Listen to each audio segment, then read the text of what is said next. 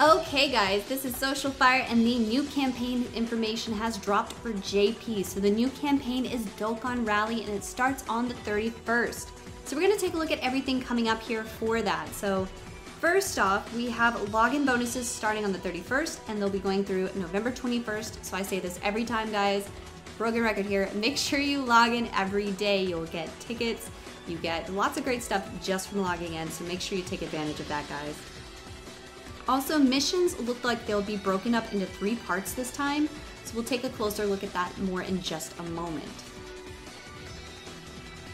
The Dokkan Festival for Transforming Cooler is also starting on the 31st, so I'm really excited to see this personally. This unit is amazing. It literally has one of the craziest super attacks in the game now, and on his banner you'll also have the new 1000 unit as well. So again, that drops later on the 31st JP time and we'll be here through November 21st. Also, we have the category banner for the new category Conquest of Terror, which will be starting on the 31st through the 21st. So again, this is the new category, a great opportunity there to pick up units for that as well. Dragonstone sales will also be starting on the 31st and will be available through the 19th. So if you purchase stones through the shop, make sure you take advantage of that as well. And then we have a new stage being added to the Cooler Dokkan event to Dokkan Awaken Transforming Cooler. So that'll start on the 31st and will be available through the 21st. Also, there's the revamped story event for Cooler here. This is for the free-to-play tech Cooler. So he can be used to level up the SA for the Transforming Cooler as well. Definitely keep that in mind, but he is a great free-to-play unit as well. Also, the EZA area for the Agility Super Saiyan Goku, Trollhan, and Physical Piccolo will be starting on October 31st. So again, all of those units are getting EZAs. Very excited about that. About time, really. So definitely looking forward to that as well. Also interesting here, it looks like the Hero Extermination story events may become permanent. So I'm not 100% sure. It just gives a start date of the 31st. But there's no real end date there, so it's either becoming possibly permanent or at least daily for a certain period of time. So again, it would be nice not waiting until weekends for that. And then the story events for the free-to-play LR, Goku, and Raleigh are all returning as well, the 31st through the 21st of November. Also returning is the Dragon Ball Super story event. It's coming back on the looks like the 10th, so it's been out actually, and then it'll be here through November 21st. So these 4 great free-to-play units here. So if you did not farm them up last time, make sure you take advantage of that as well. And then the Elder Kai banners will be up November 1st through November 16th, and then the 16th through December 1st. So again, those have become a permanent fixture as well. You can do it twice a month. Resets on the 16th. So again, a great opportunity to pick up Kais if you need to awaken units. Weekend missions will also be returning for weekend tickets and various things there. So that starts on November 2nd and will be here through November 4th. And then Battlefield resets on the 4th as well and will be available through the 29th. Weekend summons are also returning to JP, so Global currently has this, so I was thinking it would probably be coming to JP soon. So the weekend summons are coming back confirmed, and the first weekend starts on the 4th of November. So this is going on each weekend through the 23rd. Interesting here, it looks like the GT Super Saiyan 3 Vegeta units will no longer be Global exclusive either. It looks like they are coming to JP as well. And then these are basically talking here about you know, missions related to the weekend summons. You'll have the weekend or weekday missions, excuse me, Monday through Friday, and then the weekend missions Saturday through Sunday. So those are all referring to that there.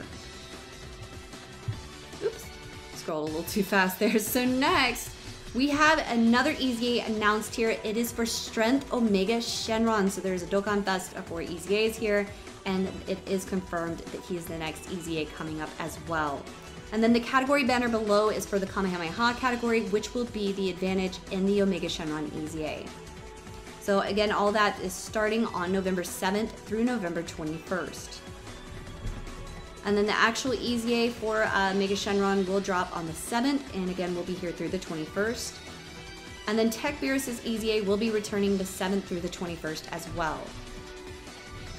And then the Dokkan events for both of those units will also be available daily starting on the 7th through the 21st. Beerus's will be available through the 29th. All of the GT story events are returning as well on November 7th and will be here through the 21st. So again, I'm not going to go over each of these individually. You can see here all of these story events will be returning. And Battle of the Gods, the story event, is also returning as well. So if you have units that need awakening medals from that, definitely take advantage of that. So that's everything that we have here, guys. We'll take a quick look at the first part of the missions here. So again, it looks like they're splitting it up into 3 parts. As you can see, the first part, or part 1 of the missions, will start October 31st through November 7th. And then you'll have part 2, November 8th through November 14th. And then part 3 will be November 15th through November 21st. So again, daily missions will go on throughout the whole period there. So we'll cover what we currently have here. So there's really only one daily mission, which is clear stage 3 times for 1 Dragonstone. Definitely easy enough to complete there.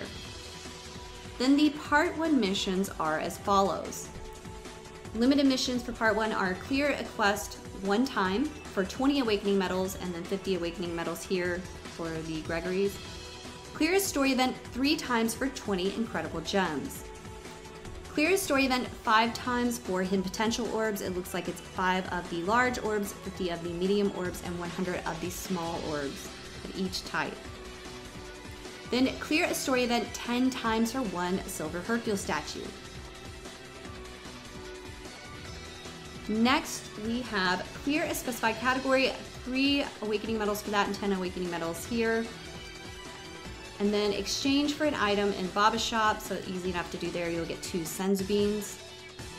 Use at least 10,000 Zenny for 1 Hercule statue, one of the gold Hercule statues. Then raise SA level to 3 for 1 incredible hourglass. Raise SA level for any unit to level 5 for 2 sleeping Kais. And then raise SA level to 10 for 1 elder Kai. And then complete all part 1 missions for 3 Dragonstones. So again, that's split up into each part, so that is just for part 1 there. So anyways, guys, that wraps it up for the information on the new campaign for Dokkan Rally. So let me know what you think about everything and if you're excited for Cooler coming up, because like I said, this guy is insane. I'm personally very excited to see this dropping. I'll probably be summoning on it myself because his super attack has easily become one of my favorites in the game now, especially his transformation. It is just crazy good. So I'm very, very excited about this, as I know most of you guys are. So we're gonna wrap it up here, guys. If you haven't already, be sure to like and subscribe, and I will catch you next time. Thanks for watching.